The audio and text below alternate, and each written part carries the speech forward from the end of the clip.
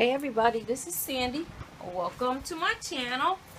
And the week 5 of the Build Your Stash collaboration hosted by Mandie's Place. Hi Mandie. I know I'm a little late getting mine out, but I wanted to make sure that I got something out for you ladies. I try to hold to my commitments. I'm just starting a new job, so my hours are kind of crazy, so please forgive me. This week, I worked on some paper clips for you guys.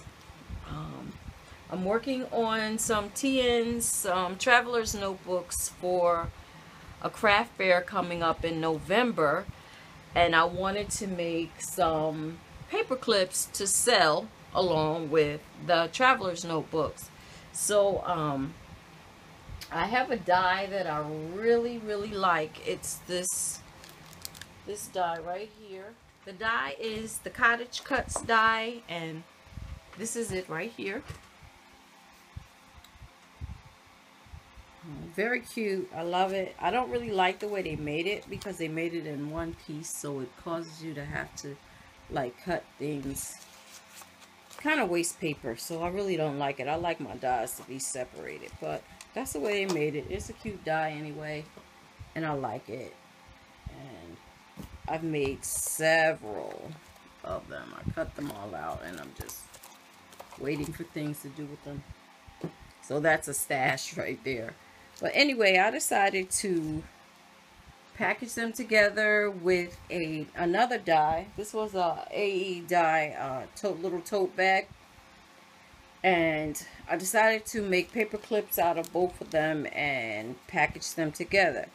I use this method where the paper clip is like kind of hidden and it slides directly onto the paper like this. So that's the method I use for all my clips today. Some are packed singular. I'm going to show you. These came from Dollar Tree. These are shaker stickers from Dollar Tree. They come 6 in a pack. Real cute if you can find them. They came out like right when the school stuff was put out, and I just kind of grabbed up the ones I liked. They had some that had donuts. One set, and then this set was like a girl boss and you are strong. I showed them on my my recent Dollar Tree haul video, so you can check that out if you like. But I saw this on Scraptastic's channel, I believe. She turned these into paper clips, so I kind of went along with, I was inspired by her and I went along with the way she did it. She traced it and cut out her circle, but I just happened to have a 1 3/4 inch punch and it fit perfect, so I didn't have to do anything.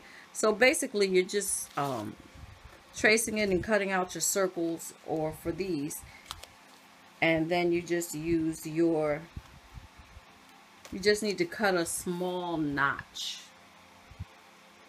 right here like that, and then your paper clip just goes in like this. You put the shorter side on the inside, it kind of goes in and fits through the notch, and then I just used some covered it with some hot glue, and then I just put more wet glue around the circle. You don't have to do that because it's sticky, but I do it because I don't want it to come apart. So just to reinforce it a little more. So I did a few of them and packaged them up as well. So just wanted to share this with you ladies. I just thought these were so cute. I love the typewriters and the little totes together. So girly. But anyway, and this one I had a double pack of. And this one I put the, when I used them, when I made the clip, I used a circle, a small 1 inch circle punch, or it may have been 1.5 inch, but it was a small circle punch on the back, and I put it at the top of the paper clip. like this for those. That's why they sit up higher. So these, when they sit on the page, they'll sit up higher, and as the other ones, they'll sit down a little lower because they actually are more like this. Okay, so that's what I have for you this week. I hope you enjoyed it. If you have any questions, please leave them below. Remember to comment, like, subscribe, and tap that bell for more Sandee's handiwork. Blessings. Bye-bye.